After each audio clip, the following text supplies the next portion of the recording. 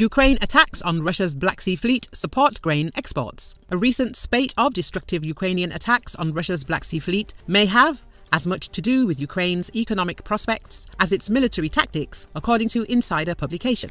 It is noted that Ukraine has managed to lay claim to parts of the disputed Black Sea after ramping up its assaults on Russia's naval fleet in recent weeks. The attacks have caused so much damage to Russian equipment and infrastructure in the occupied Crimean Peninsula that British intelligence said this week Moscow's fleet was probably losing the ability to defend itself. The heightened activity in the Black Sea comes 2 months after Russia pulled out of an initiative brokered by the United Nations that allowed Ukraine to continue exporting tens of millions of tons of grain amid the war.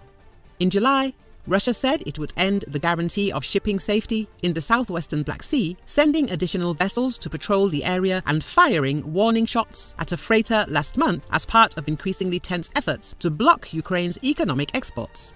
The key to the current spate of attacks in the Black Sea fleet is the grain and wider exports issue.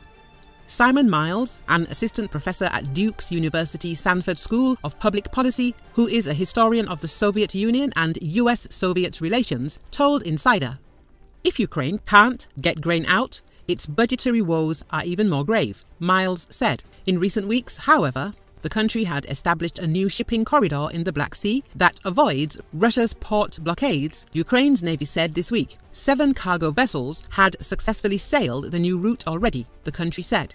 The New York Times cited analysts this week who said the new corridor's success might be thanks to Ukraine's newfound ability to target Russian warships and deter them from entering Ukrainian waters, as well as the country's efforts to hamstring Russia's intelligence operations in the Black Sea.